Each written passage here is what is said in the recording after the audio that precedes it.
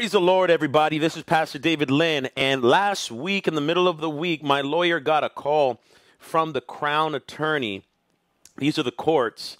And they gave some interesting news. Just so you know, on June 4th, 2019, I was sharing the loving gospel of Jesus Christ, and I got arrested illegally and unjustly by a police officer that happened to be a member of the LGBT community, and it was very clear by the sticker on his uniform. And everybody was in uproar. What did I do? Since that time, I got hate videos, hate mail, everything. It was a very stressful and emotional time, and even a very expensive time. They kept adding charge after charge to me, and they would not let it go for an entire year. That's right. And so when my lawyer got that call, I was, and she called me. I was expecting that they were going to now put a new trial date, because they set a 5-day trial for me, a 5-day trial for me preaching the gospel on a corner. That's how political this issue was, and that's why it was so expensive. That's why it was so blown up, and a lot of you just didn't understand that, but I did, and everybody that was awoke or awake to the whole situation understood what was really going on. It was all political. It made no sense, especially in North America where we have freedom of speech. Well, she told me that the Crown realized that they have no ground to convict me. There was nothing that could be demonstratable as criminal, and they're dropping all the charges. And I was shocked. I was like, you serious? And like, yeah. All the charges are being dropped, all of them. And I said, is it in stone? Should I tell people? So, yeah, you can tell people it's in stone, but the official court date is on Tuesday, which was today at 9 a.m. So I was in the court, and it's literally the case came before the judge. And they said the Crown said, look, we've reviewed the case and there is nothing to convict David Lynn. So we're asking that all the charges be dropped. And lo and behold, all the charges have been dropped. Every single one of them. I'm a free man. I want to let you know that Jesus Christ reigns victorious over all matters, all affairs. The righteous may go through many afflictions, but the Lord delivers them from them all. So I want you to share this video. If you've been praying for me, if you were supporting me, if you were encouraging to me, I want you to share this video. And I even want you to share it to the haters' pages as well, because some haters have been blasting me and saying, good for you. This is the judgment of the Lord. No, this was the victory of the Lord. This was to show you that greater is he that is in me than he that is in the world.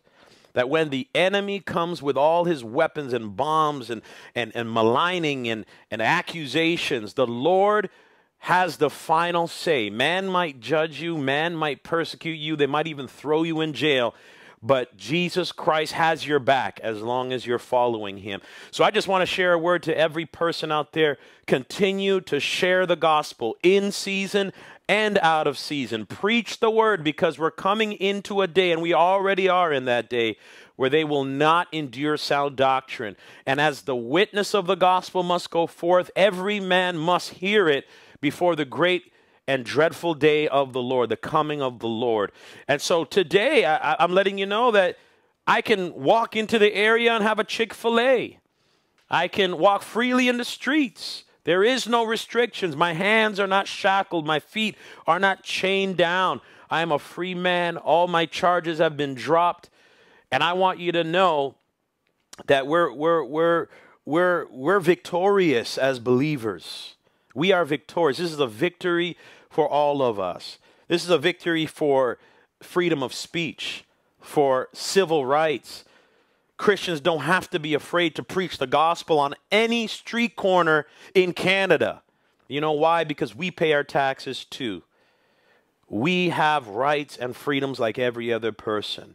And even if someone might not agree with you, someone might not believe the same thing as you, you have that right to stand on a street corner, even if it's at church in Wellesley, even if it's at Yonge and Dundas, even if it's at Yonge and Bloor, to share the gospel of Jesus Christ. And the funny thing is before my charge was dropped, the Muslims were granted right to proclaim their prayers over every part of Toronto. Are we going to arrest them too?